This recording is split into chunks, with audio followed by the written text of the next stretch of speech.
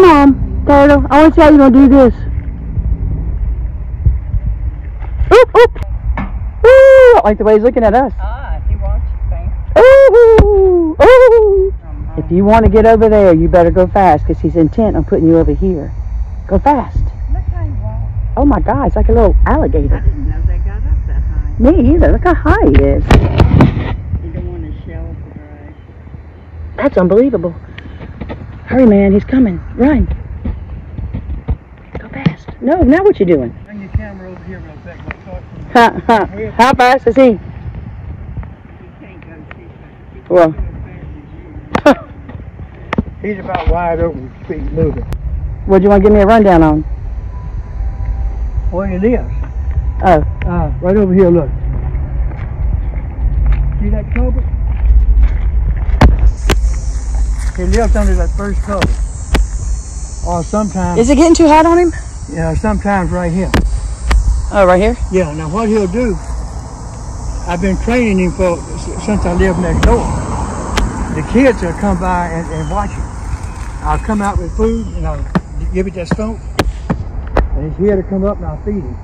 But I don't usually see him out the ditch. And you get your boonie blood over. He's going. You need to help him. Dave, don't help him. I'm not going to hurt him. No, you don't even need to help him. He's got it. I'm scared you're going to cut him. Let him go, Sammy. I'm not going to hurt that turtle. He knows where he is. That's my boy. I've been feeding him. That's your pet. He ain't no pet. I just been feeding him. Come on, turtle. I want to see how you're going to do this. Oop, oop. And where'd he go? Well, now he's either going to go up under that tree root right there. Right up under there, see? Mm-hmm. Or he's going to go down the ditch to his house underneath that cupboard over there. But if I come out this evening, all I got to do is stomp this bank. And he's here to come right up. He's here to come right up. And I feed him. Why wouldn't he have gone through that tunnel? Why would he have gone outside on the hot concrete? I don't know. 2 or 3 years ago was the first time I ever saw him. And I started feeding him. And the reason why I tried out to stomp the ground and feed him is my grandfather. On the creek in front of the house years ago, he'd go down there in the evening and throw out bread, stomp the bank and leave. After about 3 or 4 or 5 weeks, I mean days, in a week or two or whatever, he could go down there with his fishing pole, stomp the bank, and just pull the fish out. I mean, they was ready to be fed. So I figured, well, they work on fish, let me try the turtle. So I started feeding the turtle. And over a period of time, the neighborhood kids saw me doing it, and they would they'd come down and do it. But that's the first time I've seen him out of that ditch this year. I've only seen him out of the ditch total in the last 3 years, maybe 3 or 4 times. And usually he walks across the yard. I don't have no idea what he's doing. He or she, I don't even know. And he'll go get back in the ditch. But he'll stay there as long as I feed him. So tell us how you trained him, what you were telling me earlier about you would stomp the ground. Yeah, I just go out there, and I knew he was in the ditch.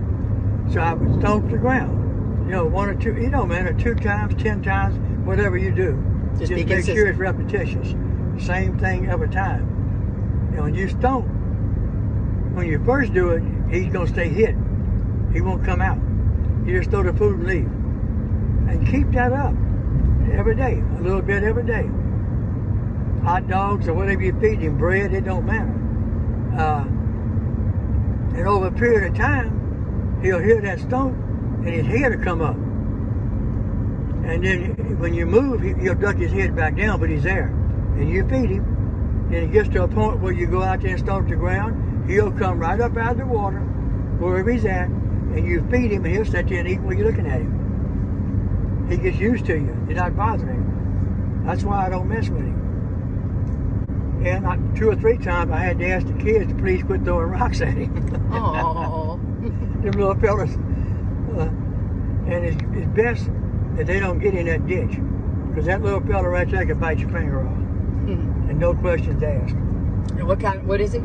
He's a common snapper. He's not an alligator snapper. He's a common snapping turtle. How could you tell? His shell. Look at his shell. The alligator turtle has got high ridges on his back. And if they're full grown, they tremendous size difference. They both get big, really big. But I don't know. I think the alligator snapper, I think the record's like 150, 200 pounds, maybe more. I don't know. I hadn't kept up with it lately. Their common snapper, 20, 25, 30 pounds is a big snapper. And they are getting kind of rare in spots. That's what they make turtle soup out of. That and soft shell turtles.